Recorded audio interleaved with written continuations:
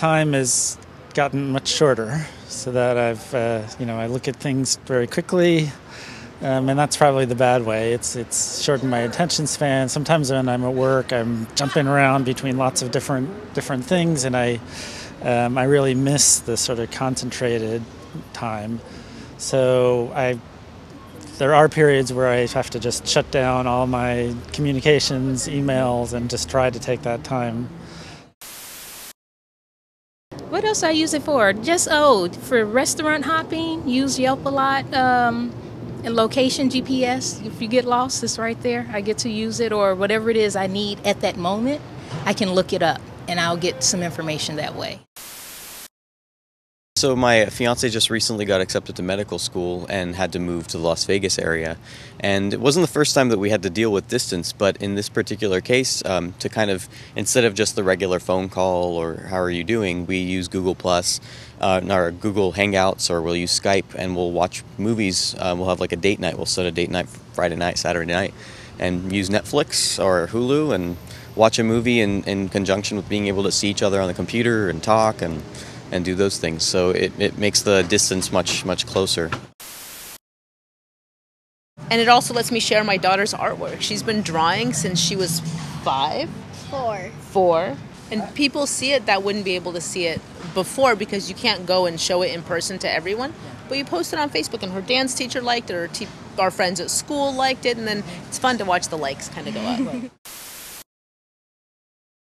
I've been recording YouTube videos since 2007, so my connection with my viewers has been amazing. I mean, the same followers would follow me on Instagram and Twitter, so they kind of just follow me throughout the years, and they've gotten to know me as a person. It makes me feel really awesome because, sometimes I would go somewhere and then someone would message me or come up to me and be like, "Hey, are you that girl from YouTube?" And I'd be like, "Oh yeah," and then, I would be able to meet them in person.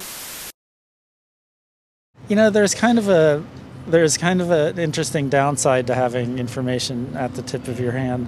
We used to, at dinner parties, have these long arguments about things because nobody really knew the answer.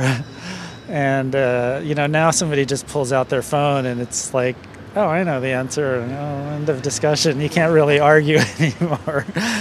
And that was kind of fun, having those debates. People overshare. You're supposed to keep some stuff back. And I just don't overshare. It's interesting because my kids overshare sometimes, and it's an insight for me to see what it is they're looking into and seeing, but it's also give me a chance to, know what they're doing and put them in check, when I have to. So in that case, I like the oversharing on their part.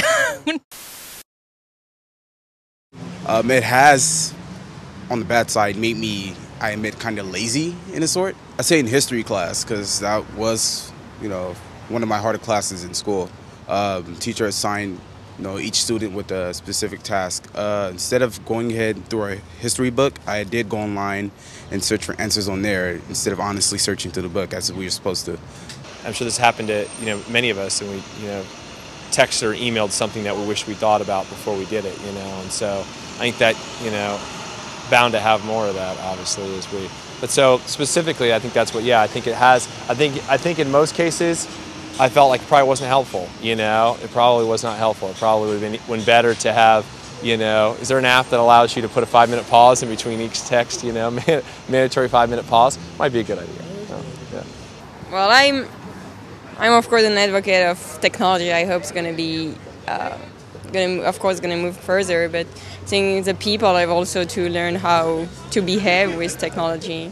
It's not technology is a problem, it's our behaviors. If it ever abruptly disappeared, I think I'd be lost. I don't think I'd be the only one.